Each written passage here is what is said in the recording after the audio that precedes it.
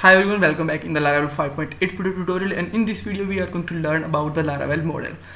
So now let's get started, and first of all I'm going to show you some points like these are some points that we have to cover in this video. First of all, we have to set the .environment file, and here we have to set the username, password and the database name. And this is the PHP admin. Here we have the user database name with the users table, and we will get this fetch data with the help of the model. And after that we have to make a controller, and we have to make the router, and after that we will add the model inside our controller and fetch the data. Now let's get started with the code. So first of all, I'm going to make a controller, and controller will be by defaultly come inside the controller here. Okay, so now just open the terminal and just write here php artisan make controller and controller name like YouTube, and just hit the enter. Then you can see that we got a controller here. Now with the hand-to-hand we can make a model also. For that, just write here model, and model name is user. Why specifically user? Because the database table should be plural of the model, then it can easily fetch the data. So our table name is the users, so our model name should be user. Okay, and when we are just hit the command, then you will see that we got a database inside the app folder directly. So now just come here and hit here. Okay, so you can see that we got the database, we got the model here.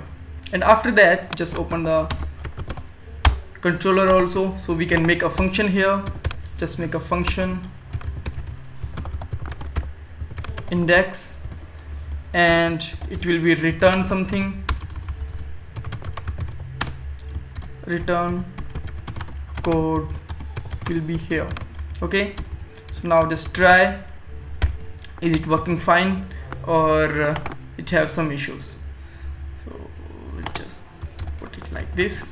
Okay, so now just open the web.php file, and here you have to set the routes. For set the route, just we have to add one more route, and here you can just put the path like model, and in the second parameter you can pass your controller name @ your function name. So now just open this and try to fetch it here. Okay, so let's check. Okay, just write the spell of the controller. Now let's try to fetch again. Then you can see that we are able to fetch this. So now it's time to write the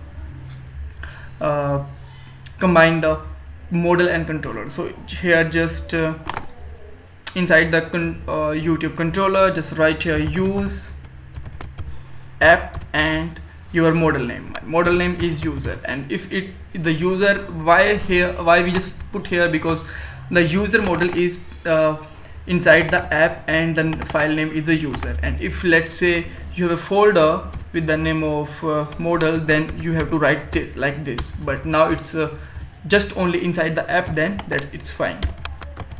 Now just write the command here.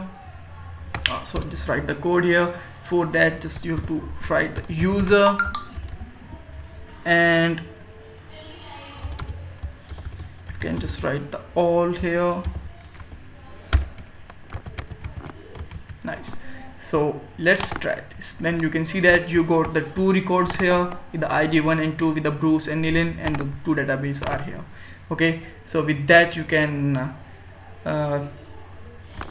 easily fetch your table data with the help of model. And if you still have any kind of confusion, you can ask me in the comment box. Don't forget to subscribe our channel and like this video. In the upcoming video we will learn more about the model and eloquent of the Laravel and all about. So thanks guys, thanks for watching this video.